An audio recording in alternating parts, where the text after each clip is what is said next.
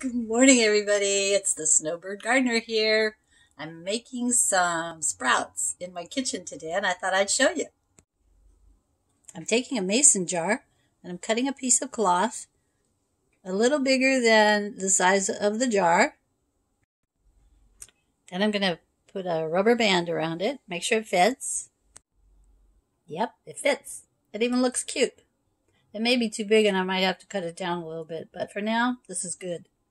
Remember back in the 70s when it was all the rage to sprout alfalfa sprouts and put them on your sandwiches and put them in your salads? I remember that. They were good. And then you just didn't see them at the store anymore. You didn't see the seeds.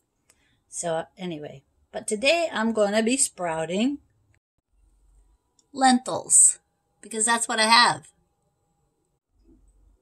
So I've got about this much and I'm going to soak it. I'm going to sit them right here beside my orchid, and it gets a diffuse light here. That is an east window with an awning over it, so I think that should be enough light, and then we'll see how they do.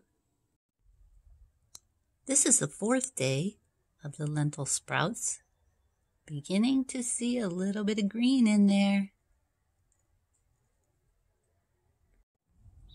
I brought them outside so we can see them even better in the sunshine. And I think within the next day or so, the seed coats will be falling off and they'll be ready to eat. They really kind of smell good already. Well, it's the 5th day of the lentil sprouts. Look, the leaves are coming out.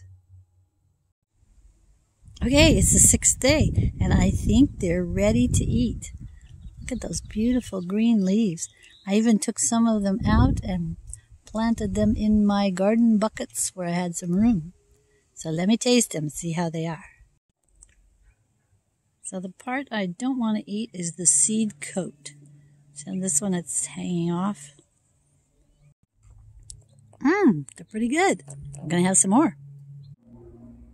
They have a milder, sweeter taste than the mung bean sprouts that you get, say, at the grocery store or at a restaurant. Very good. Well, I'll see you again next time. Thank you for tuning in. Adios. Mwah. Jesus loves you. He's the exact image of the invisible God. Bye-bye.